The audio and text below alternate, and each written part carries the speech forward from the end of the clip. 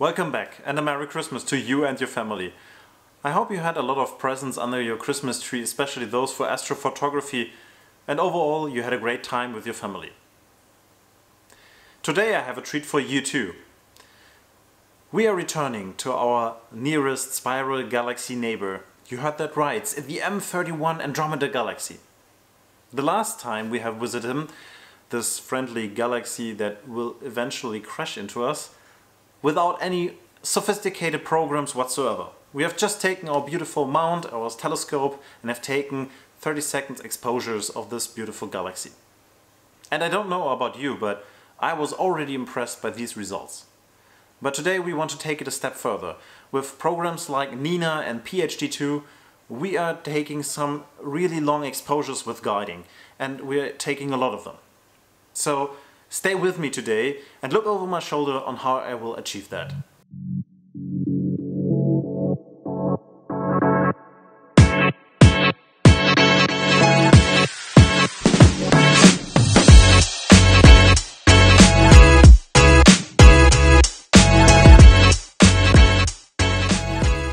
So first of all, what are we going to shoot today? We are shooting the M31, or called Andromeda galaxy.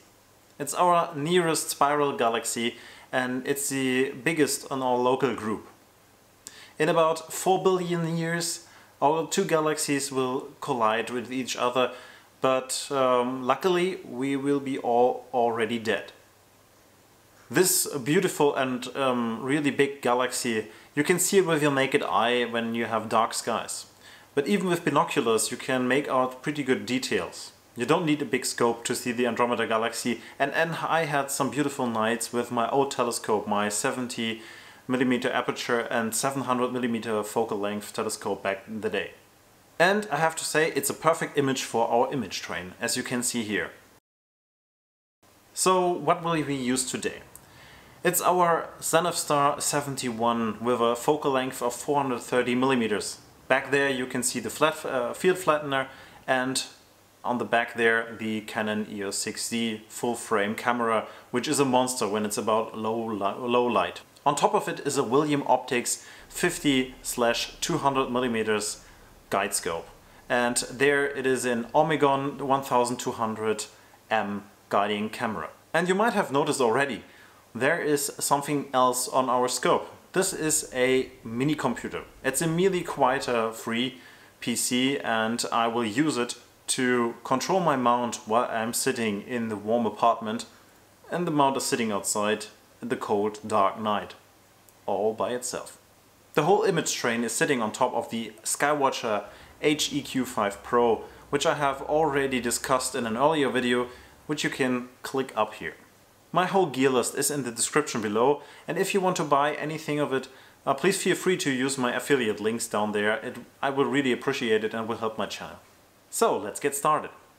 The first thing, of course, every night is assembling everything. So we will assemble the mount and then we will put the image train on top of it.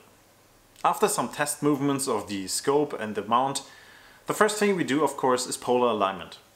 And a pro tip here: if you are trying to polar align, you need to take that cap off. Otherwise you will wonder why you couldn't see any stars. Not that I would have tried polar alignment with that cap on. After we have finished this tedious task, and I have to say I really don't like it, especially the altitude control is not that easy. So if you have any tips for me on how to do it better, please feel free to leave a comment below. I would really appreciate it. And other people might learn a thing too. I power up the mini computer and I can now connect to it via my computer in the warm and cozy apartment, while the scope is sitting outside in the cold. AstroPatriot did a really good job on explaining how to install everything on a mini computer like that you want to use for astrophotography. And who knows, maybe I will do a tutorial about that too. Subscribe! Connecting the mount and the camera in NINA is pretty straightforward, and after that we can focus the first time with the Great Batinov mask, which is delivered with the Zenithstar. After that is done, we are nearly ready to go. We have to align our scope with some stars. I'm choosing a star like Vega, and after that my scope will move to that position. When my scope is pointing to the correct position and the star is inside the view of my camera, I can press synchronize here, and now my EQ mod knows the exact position of my scope. I will do that again with another star, and after some movements of the scope and the mount, and I press synchronize again, and the camera is then 2-star aligned. After that we should be able to get to M31, and as you can see here, ta-da, there it is. So now we are aligned and we have the Andromeda Galaxy in the center of our full frame sensor. So we could just start to take a 30-second picture, as you have already seen in my video below, above. But we want longer exposures, and for that we need guiding. As many other people, we will use PHD2, which means press here dummy, and that seems to be the software right up my alley. The best thing is you can even start it in NINA. Just to connect, after you have connected your PHD2 with the program, you can press connect here and we will start up PHD2 immediately. I will do a separate video on how to set everything up, but for now you need to trust me that I did it correctly.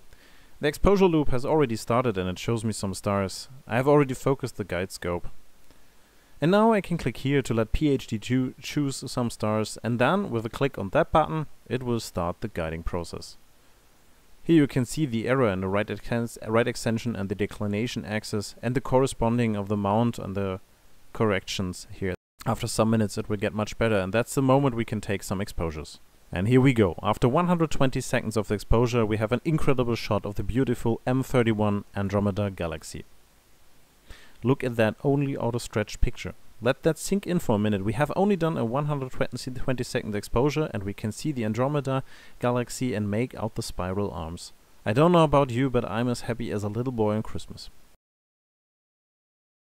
Because I want to experience these things on my own, let's just take a 5-minute exposure without any guiding whatsoever, and just take a look on how that picture would look like. The first picture you see is a exposure of 5 minutes with proper guiding, and this image you can see here is a 5-minute exposure without any guiding. So now let's do some more exposures and then stack them together, and then we will see the end result.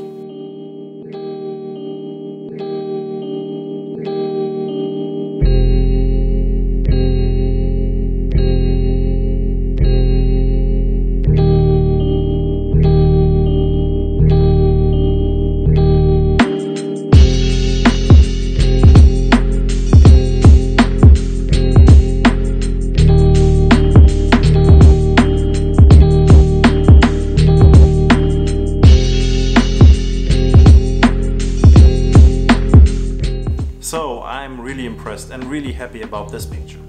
I had a great night with the telescope outside and the result speaks for itself.